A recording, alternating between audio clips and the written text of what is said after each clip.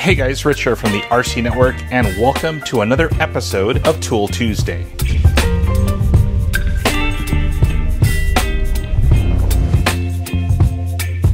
Now this is episode 68 in my long time running series Tool Tuesday that shows off RC tools in the industry. Everything from bashing tools to race tools, it's all shown here, and I'll have a playlist on down below that shows all of the other 67 episodes that I've done so far. Now in this episode we'll be checking out the brand new MIP tool bag along with a couple of new MIP tools, but I'm also here to announce that I'll be here next Tuesday, October 17th, to help unveil the brand new Tekno SCT410 2.0. Yes, that's right, that is Tekno's newest 4-wheel drive 1/10 scale short course truck. Now, I can't show anything now. It has been embargoed until next Tuesday at 5 a.m. So if you're smart, you'll subscribe to the channel, and I have several videos showing off that brand new truck. So stay tuned. Now, this is MIP's 15-inch 40 pocket tool bag. They assigned number 5210 to this, and in this video, we'll be actually checking out all the specs of this thing, seeing,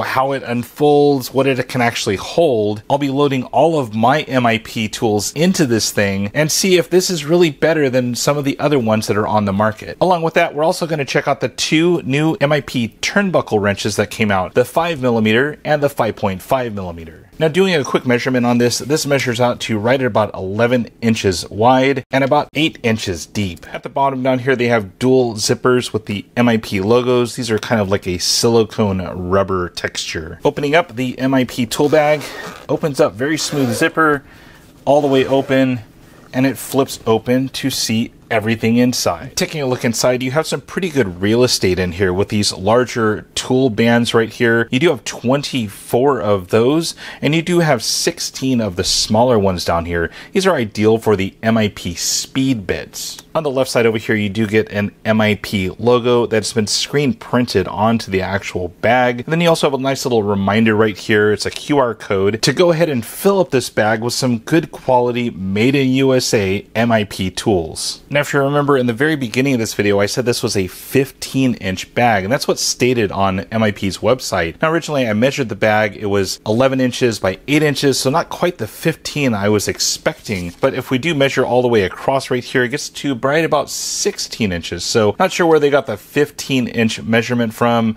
It can't be a diagonal. I'm not sure where they got that from, but this bag does measure 11 by 8 on the exterior, about 16 inches in total width here once you do have it open. Now, also in today's Tool Tuesday, we're taking out the brand new 5.0 and 5.5mm turnbuckle wrenches. Taking a look at them up close, these are super quality tools. Now, they are definitely tiny, but they fit well in the hand, and they give you just enough purchase to get the toughest turnbuckle turned when you need to. Now, of course, you have the classic amber handle that MIP is known for. All steel construction. You did some really cool laser etching on this one with the MIP logo, and of course the identifier for the size. And you do have a little color band that goes around the bottom of it just to identify it a little bit easier. Now, me being colorblind, that absolutely does nothing for me. My educated guess would say it's green, but I'm not sure. Let me know down in the comments what color this 5.5mm is. With all 5 of them together now, you can really see how good they look together. And of course, it's always great to have the right tool for the right job. And with these MIP turnbuckle wrenches, you definitely do. Lastly, these are all 100% made in USA tools, which is so cool to see these days. All right, so I gathered up all of my MIP tools that I've collected over the years. This thing holds 40. I happen to have 41. Let's see if we can do it. But before we do that, I wanted your opinion on something. Should MIP make something like this? This is a 1/4-inch speed bit handle,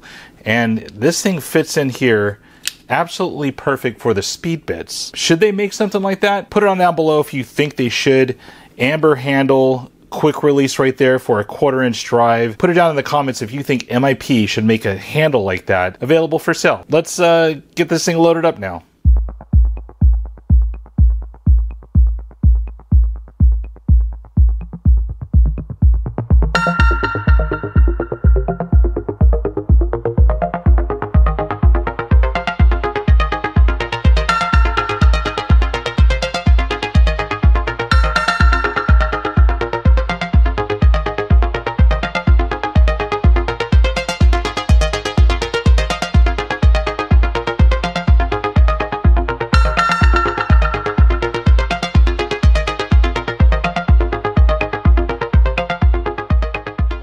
there it is. I was able to actually get 35 tools into this tool bag. I have just a few of the speed tip bits that are open, and I have this guy over here that's probably waiting for that 1/4" drive handle eventually from MIP. Now, overall, this thing went together great, and it's really intended for their specific tools, although pretty much any tools will fit inside. Their tools just fit perfect though. Up at the very top up there, these are pretty much the tools that I like to keep at home. These are my MIP black handle tools, but let's look at the case and what I fit into this thing. Starting in the front right corner, we have a 3.0, 2.5, 2.0, 1.5 millimeter hex drivers, a 2.0 ball in, and 2.5 ball in. Upper right, we're going to have an 8.0, 7.0, 5.5, 5.0, and 4.0, all nut drivers up here. Upper left, we're going to have all of the turnbuckle wrenches, including the 5.5, 5.0, 4.0, 3.7, and 3.25. In the middle section right here, we're going to have all of our SAE, so we have the 3/32, 5/64, 1/16, 0.50, and I have a couple of extra metrics over there, a 1.3, and also an extra 2.0. The front left, we have metric on the left side and standard on the right. I may flip this because the metric is on this side, so we'll have to see how that goes down the line. We have a 1.5, 2.0 ball end, 2.0, 2.5, 2.5, and a 3.0 on the metric side. On the standard, we have a 1/16, 5/64, 5/64, 3/32, 3/32. Got two of those way back in the SCTE days when I was stripping those things down left and right. And finally, you may ask, what is that one in the center right there? Well, this is actually a dirt pick. It's a 1.5 that I had broken off, ironically, in an MIP drive shaft. So went ahead and filed that down, so it's a dirt pick. So all of my 8-scale buggies, I can pick the dirt out of the bottom of the screw. Kind of a cool idea. Well guys, there you have it. The brand new MIP tool case, a couple of new turnbuckle wrenches, but I got some building to do with that new SCT410 2.0 from Tekno. So I'm going to be using some of these tools right here to get that thing put together. But till then, I love you guys watching the channel. It's always fun to have new viewers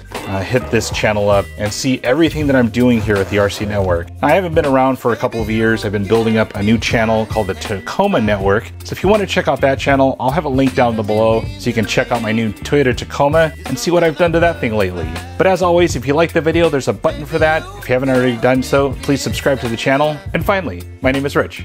Thanks for watching.